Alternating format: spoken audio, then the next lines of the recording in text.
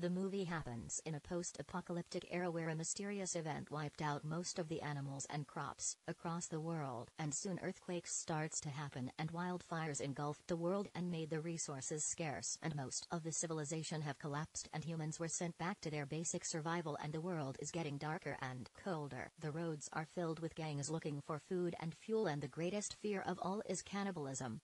In the opening scene we were introduced to a man and boy whose names were unknown. They are walking through the road searching for food. The man remembers that when this event happened the clock stopped at exactly 1:17 a.m. and he also lost the count of days. He hardly guesses that it is October 1st day. While they were walking along they see old barn and goes into it to find some food. But to their dissatisfaction they couldn't find any. Instead they find a family of corpses who committed suicide by hanging after not finding anything inside. They got out, and the man shows the boy a gun with only 2 rounds left. They are the last ones they had. Then the man tells his son this is the last resort they had. If the things got much more desperate, the man puts the gun in his mouth and shows his son how to use the gun. Later he starts to remember things from past. The man's wife relaxes beside a piano while he was making food while eating. She realizes that she was about to give birth, but she doesn't want to birth cause she is scared of the survival of the baby due to the outside conditions. But the man ignores her objection and he keeps pushing until she gives birth to the boy. Later the man wakes up in an abandoned car after hearing engine sounds approaching. They see the gang members approaching and they runs into the woods to hide, and one of the gang members who is taking a leak nearby discovers them.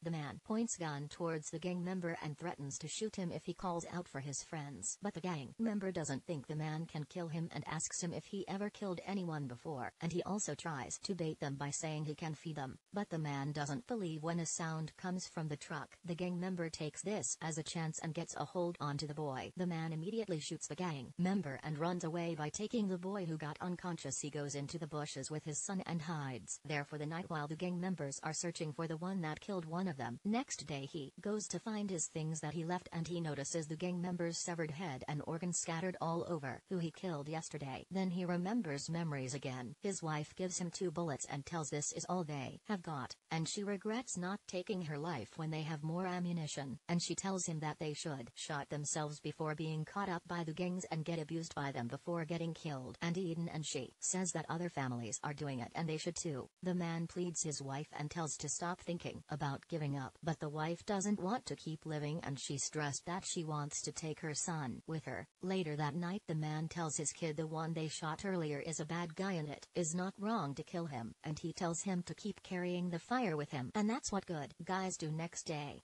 they go to an abandoned site and he finds a can of Coke and gives it to his son. They eventually ran out of food and they are starving during their rest stop. The boy says that he wished he should have been with his mother when the man asks his son whether he wishes that he was dead.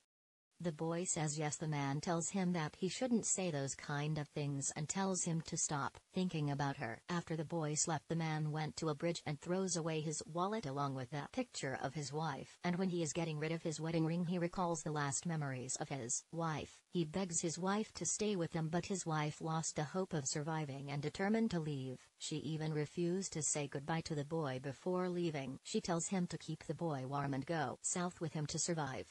Walks out of the house leaving them and goes into the dark. The man recalls that his wife died somewhere in the darkness. They continue their journey to south and on their way they finds a big house and go into it looking for supplies. While checking they find a door to cell her in the kitchen floor locked. He find Anda outside and breaks the lock with it. They go into the cellar and finds people starving, and they run out when a man started running after them. After getting out they closes the door while trying to leave. The boy sees the residents of the house there and they both runs to upstairs and hides in the bathroom. The man forces his son to take the gun but his son refuses. As soon as the man hears the residents approaching he points a gun towards his son preparing to kill him to keep the boy from ending up like the people in the cellar. But after hearing the knocking sound from the basement the residents goes to check it. The man takes this as a chance and he runs out with his son and hides in the field. He waits there until it gets dark and he takes his son and gets out of there. After it gets dark they both stop another place to eat the remaining food they got left. After eating the last piece of food the boy asks assurance from his father that they would never eat a human no matter how hungry they get.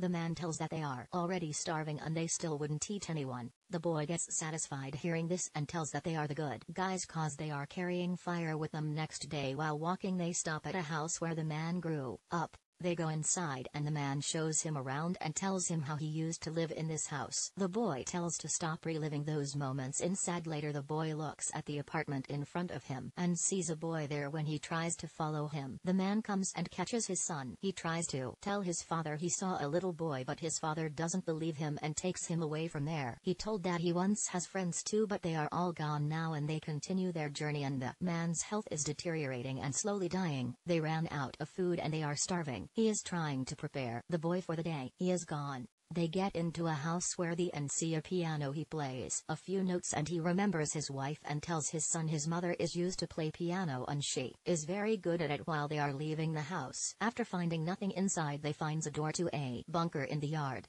They both gets down into the bunker and finds a lot of supplies there which last for a very long time, and they eat to their full after a very long time, and they thank the people that the bunker belongs to, and they decide to make it their home. While eating, they hears a dog sound outside bunker and they decide to leave the place thinking it is no longer safe here. Next day they load as much as food they can into a cart and leaves the place and continues their journey. On their way they see an old man walking along. He sees them and says that he has got nothing for them to take, to which the man replies they are not robbers. The boy gives him a can of food to eat, which the old man gladly accepts. Then man tells his son they can't take the old man with them, but he invites the old man to have dinner with them. Then the old man tells his name is Eli and they continue their journey. Later that night, Eli and the man talks about the boy. Eli tells that he has seen an angel when he first saw the boy and tells he had a son once and says hasn't seen a little boy in a long time. When the man asks what happened to his son, Eli says that he doesn't talk about it. When the man asks him if he ever wanted to die, Eli replies that dying is a luxury that he no longer afford to ask for in this world.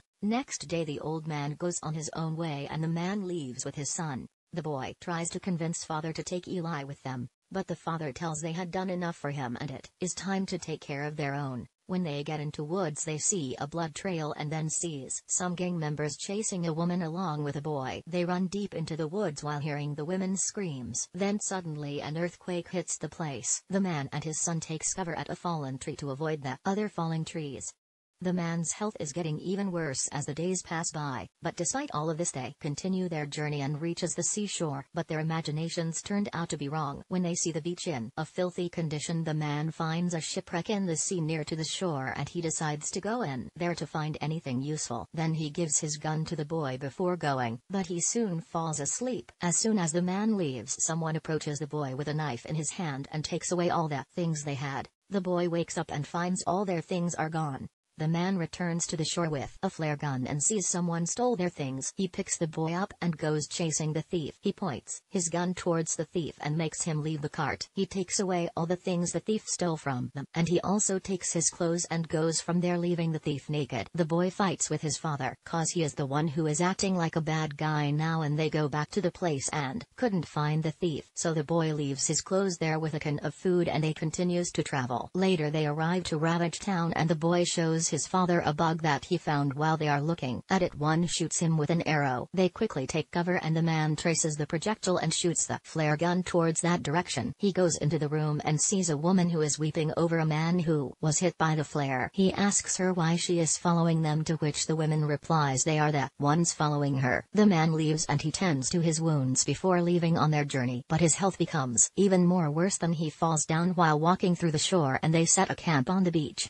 The man starts to have dreams of being with his wife. His health became even worse than he tells his son to keep moving on, and he hands him the gun and tells that he will find good guys on his way if he keeps going. The boy tells that he wants to go with him, but the man insisted him to keep living and find the good guys, and eventually the man dies after his father's death. The boy decides to continue his journey and he sees a stranger approaching him with a gun. He tells he is a good guy and asks the boy to put the gun down and tells the boy to come with him. He gives the boy two choices to come with him or stay on the beach with his father. The stranger tells the boy to stay off the road. If he decides to move on his own, the boy asks him if he has any kids, to which he tells he have two kids about his age, a boy and a girl, and the stranger assure the boy he doesn't eat people. When the boy hardly asks the stranger if he is carrying the fire with him, stranger says yes. The boy says goodbye to his father and goes with the stranger. He takes the boy with him to a woman. The woman tells him that she has been following them for a while and she is worried about him. The boy looks at the children and a dog and feels reassured. He is in good hands and the boy decides to join them. Thanks for watching the video. Don't forget to like it and subscribe the channel, and also click the bell icon to receive new video notifications.